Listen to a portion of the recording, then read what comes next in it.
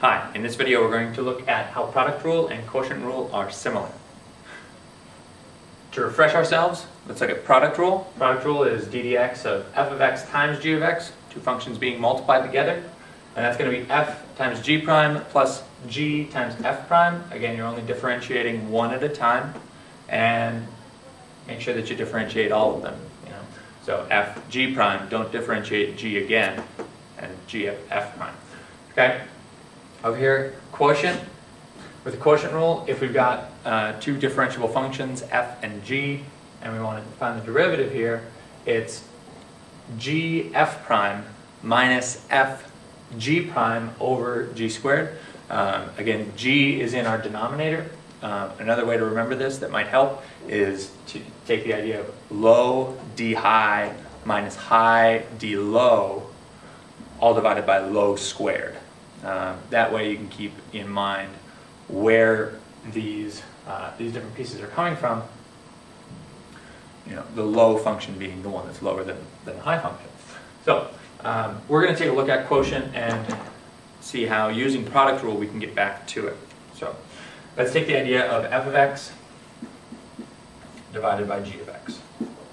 And again, we want to take the derivative with respect to x. Taking the derivative with respect to x. First thing I'm going to do is I'm going to rewrite this. I'm going to rewrite this as a product.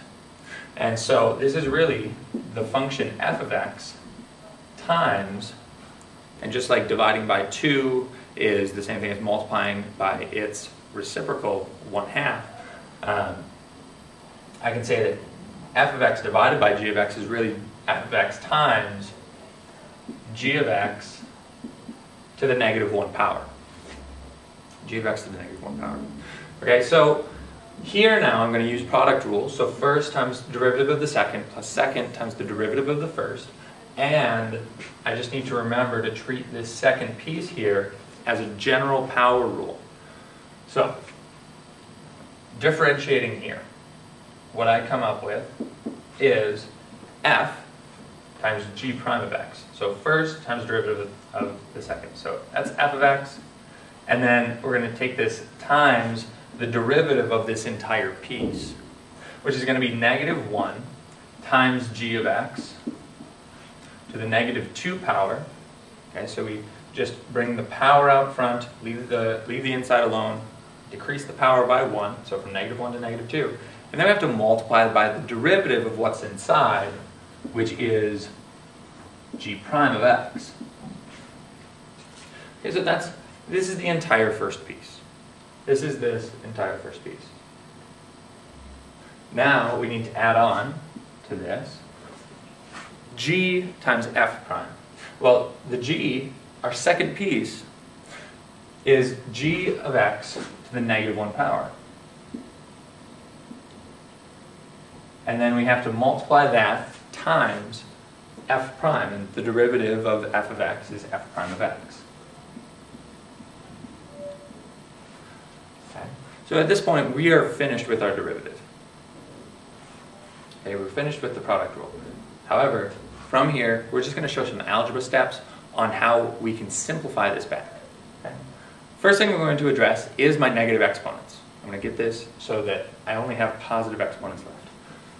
So, next step, coming down. I've got f of x, which is a positive power, and I've got g prime of x. So I've got f of x, g prime of x, and I've got a negative 1 that I multiply by each of these. I'm taking times that entire piece. And then g of x to the negative 2 is actually g of x quantity squared, but in the denominator. G of x quantity squared. That takes care of my front end. Looking at the back end, I have f prime of x divided by g of x to the negative 1 is really g of x in the denominator. So now I have these two fractions. You might notice that these are unlike fractions. One has a denominator of g of x squared, or g of x times g of x, and the other one is just simply g of x. So to create a common factor, or a common, not a common factor, but a common denominator, I need to take both the numerator and denominator on this side times g of x.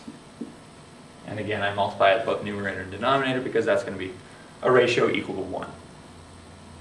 So now, multiplying the back end, front end stays the same, -1, f of x, g prime of x, all over g squared, or g of x squared, plus f prime of x times g of x, all over g of x, quantity squared. Now that I have these two equal to each other, what I'm going to do is I'm going to set my positive in the front and then subtract this negative piece, which is going to be my last step here, and I get f prime of x times g of x.